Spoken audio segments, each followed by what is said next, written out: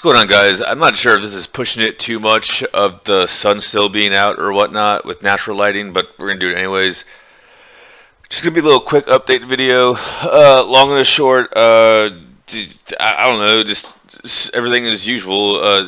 Tiffany still hit me up on Tinder, so I just answered her same question as normal, and then I deleted it, and then I unmatched it, and all that bullshit, because sick of this horse shit.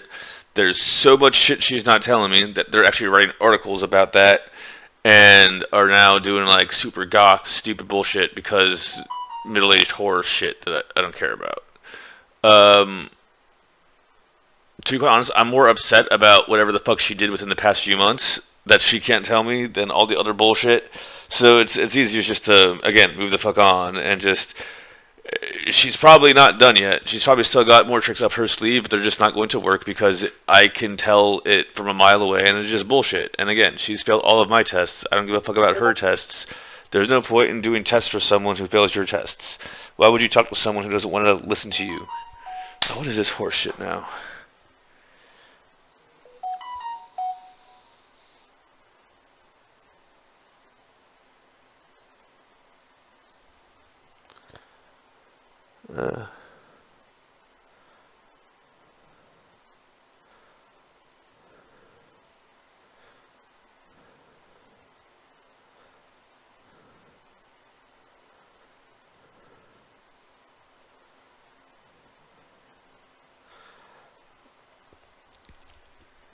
Yeah, it's just whatever. Anyways, so look, I don't know what to say. Like, I've got other shit to do. I literally told this bitch up front, we have September to get this shit hammered out because I have shit to. I even told her, I was like, I can't go traveling with you to Korea for these reasons, and I'm sticking to everything that I did that I said I want to do. This dumb bitch couldn't meet me. She couldn't meet me 75% of the way.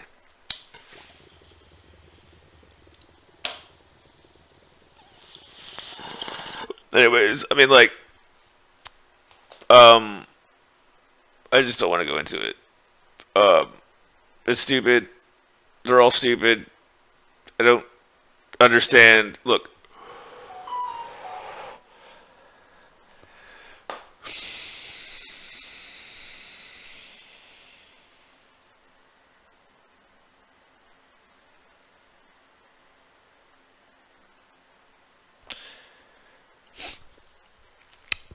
Alright.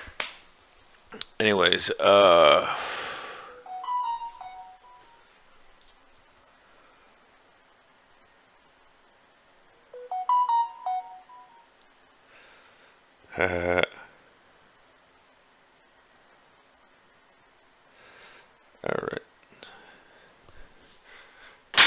I don't know. There was like a whole thing I was gonna go into or whatever. It's like,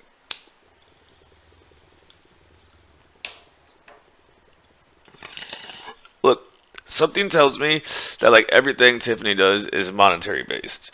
Like, I can't go into it and whatnot, but again, like, I haven't seen Asha in like a month, almost more than a month. Well, pretty much since she had that what's it called, sponsor type thinking. She called me up when I was getting my pen test plus and all that bullshit. But, you know, little texting here and there, making sure she's okay and whatnot.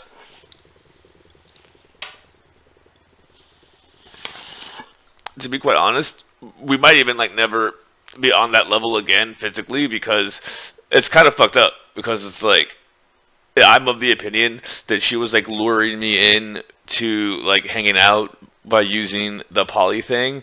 Because like I personally would never do. I didn't even know that was a thing. That's not the way I do shit.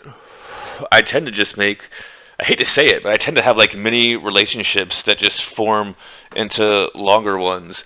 Like, even if like I was dating someone for like a year, if me and her got into a fight after the first 3 months, even if it was for like 3 hours or some bullshit like that, or even if it was for like 1 hour, if we got into a fight and someone left angry and came back, I would consider us broken up. And if she was just able to like convince me that we needed to make up or get back together, I would just consider it starting over again from there. So it's like, I just see like a lot of it's like in playing Tekken, you can do like 12-hit combos but I would just link together like a 4-hit combo and a 5-hit combo and a 3-hit combo. So it's kind of like the same thing, right? 4, 5, and 3 is 12. But anyways, all that matters is that you win the game. But in Tekken. But anyway, so I'm not really worried about it. I actually, again, I feel really sorry for Tiffany. I feel like she has some trauma, or maybe she's even being blackmailed by someone. I don't know. If she's in the Korean handshake club, she probably is being blackmailed. That's what they do. I wouldn't be shocked if they are. That's why they're trying to, or were trying to entrap me. Like, look, I'll say this again. On Night for Freedom #2, it was creepy as fuck. A millionaire dude, who they're trying to say, you know, was like self-made Bitcoin millionaire. If you dig around, their parents are like connected. So like, again, it's just like Bill Gates wasn't the smartest person with a computer. He was the smartest person of all the rich people's kids who was able to have access to a computer in time to be used as the fall guy to make Microsoft and shit like that, right? It's all a stage. Anyways, that creepy ass fucking weirdo literally tried to like hit on me and like hold my hand to like literally like pick me up, and then like, I don't know what the fuck that loser wanted to do. I was about to hit that motherfucker. But I remember I made a big stink about it, about how like all those events are just basically giant creepo parties and whatnot. And I was right. Right? So I mean, like, she's probably involved in some bullshit like that. Those fuckers have literally been, it's so pervy. They've been after me for years, and I don't want to do anything, I don't want to be anything involved with them.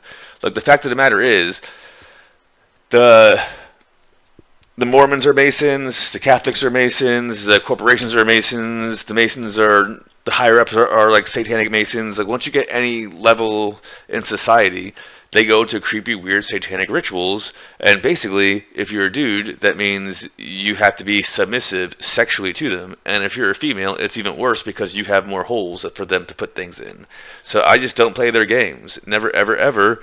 I mean, there is a reason. Look, you should look into it. The person who tried to kill Reagan was the outcast black sheep son of one of the families of the Mormon prophet at the time.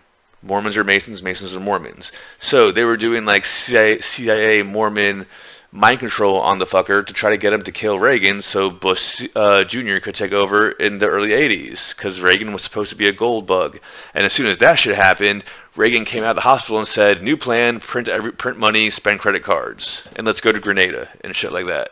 It's all staged, right? But I'm telling you, like, these people are creepy as fucking weird. So if they're trying to use, I don't even want to know what Tiffany has in her closet. It's not my responsibility. That bitch wouldn't. I was willing to let that bitch in, and she wouldn't. So at this point in time, like, again, they basically admitted for her, because she's too stupid and cowardly to just talk to me, but they basically admitted that they talked her into standing me up, going out to a bunch of bars, and trying to make eye contact with the right guy to talk to him, to make the most out of trying to find a boyfriend. Fuck you, slide my DMs for, you stupid hag. You should have just left me the fuck alone. Okay? Anyways, I get the feeling that everything Tiffany does is monetary based. That's why she can't find anything. She has to buy everything she has. What a soulless witch. Just because of the fact that I've helped someone put their life together, and this is the most fucked up thing. Like, I honestly feel that if Asha would have never came to America, like, if the fucking Maoists would have never taken over Nepal and all that bullshit, that would have been the best thing for her ever. But if she would have never came to America, if she would have gone anywhere else, except for maybe like Canada, her life would have been a lot better. But she came to America, went to high school in America, in New Jersey, got fucking all kinds of retarded up and all that bullshit, and I was the first, quote, according to her, the first real American she's ever met who helped her get her life in order. So, like, basically, I've got someone who will, at the drop of a hat, change her life around for me, and that's just one of the people that, like, is actually a friend of mine who I let in. So I'm sorry if you've got 13.5 million follower friends, but I've got maybe a handful of friends, and that's what it is. Like, on the day of my exam, I was willing and did basically be there for her in Baltimore and all that bullshit because real friendship. Just like whenever I'm going through something, she will drop everything and come whatever the fuck I need because of real friendship. I just don't. I feel sad for people who don't understand that concept. I'm sorry that you have to buy everything you have, but I mean, that's why I kept telling you that money isn't everything. You should probably not measure your self-respect in $20,000 pants. There's nothing that can do for you. You are admitting to going out and looking for other dudes after you stood me up. Not even before you stood me up. After you stood me up. So what the fuck were you still trying to find me on Tinder for and all that bullshit? You're a creepy hag. I'm serious. I never want to meet your family, and I don't ever want to be like. I mean, I would say at the very least you owe me an explanation, but now I don't even give a fuck anymore because it's gonna be bullshit. Everything you do is bullshit. So that's just that, and I'm gonna go back to studying and all that bullshit, and just try to forget that Tiffany Wang even exists because it's just been a waste of time. Have a good day, everybody.